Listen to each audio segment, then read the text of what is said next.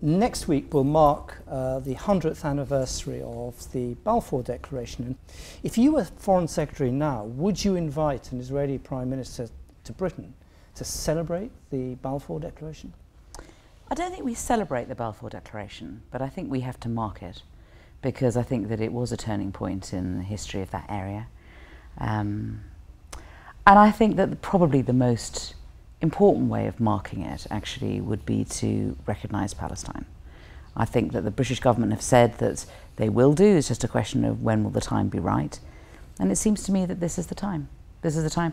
I remember when Abbas came to Britain, it was a few years ago, and I was at a meeting with him, and I said, what would be the one thing that you'd want from us, you know, to help and to support? And he said, recognise. We want recognition. And I remembered that, and I've always, you know, and I'm really pleased that it's our policy that we should recognise. I mean, it's two states. We need to have two states. We need to have two viable states. We need to have two viable, secure, safe states. We mustn't forget that in the end, that's the only solution, and that's what we should be doing. And anything that we're doing should be in furtherance of that. We should measure everything we do against that. And actually, as somebody who's been a member of Friends of Israel since I joined the Parliamentary Labour Party, I'm a member of Friends of Israel, I'm a member of Friends of Palestine, it seemed to me to be entirely consistent with being a British politician in favour of a two-state solution, that you need to be friends with both sides. But friends need to speak the truth. And essentially, I feel sometimes that the Israeli government has lost its way, because you know, what are they now doing? Are they heading for a one state? It seems on the face of it that they may be. And in that way, they're letting down the Israeli people, because you can't have a democratic Jewish one state in that area. Yeah, so they'll have to have a choice. And over the 20, 30 years that I've been going to the area, the one thing that strikes me is obviously the separation of the peoples, the building of settlements. But now it's so difficult to get across the border.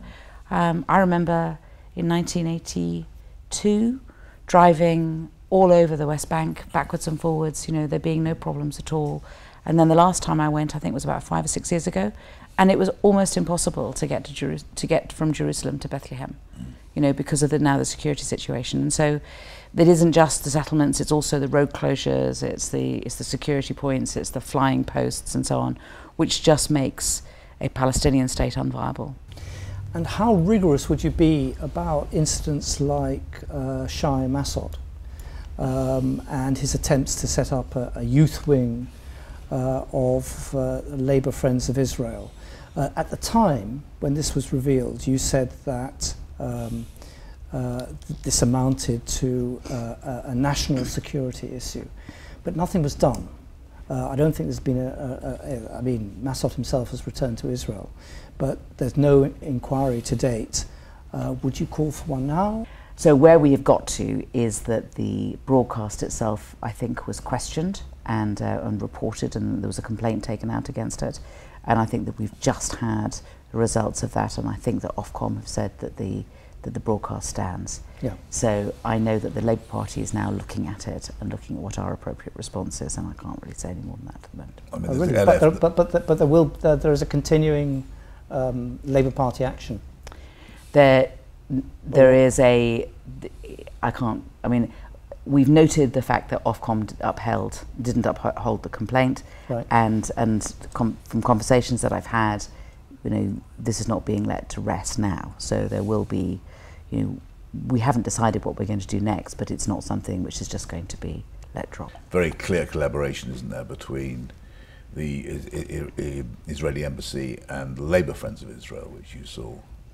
Yeah, I mean, it's difficult because there's quite a lot of Labour Friends of this and Labour Friends of that, where I mean, they do work quite closely with embassies, and that's the truth, you know, and that is the truth. I don't want to name any others, I don't want to get anybody else into trouble, but I mean, the reality is that these groups do work closely together. So I think that's fine. I don't have a problem necessarily with that, but I think that the attempt to undermine government ministers was a different issue, and is serious. Also, interesting. So you were relaxed about the very clear evidence of Labour Friends of Israel pursuing a pretty clear agenda at Labour conference in what looked to be a very non-public way. £1 million was offered at one stage by... For trips. Yeah, and that was... It's for trips, isn't it? It's for trips, and and there are lots of parliamentarians go to both Israel and Palestine, and paid for by a number of different groups. Our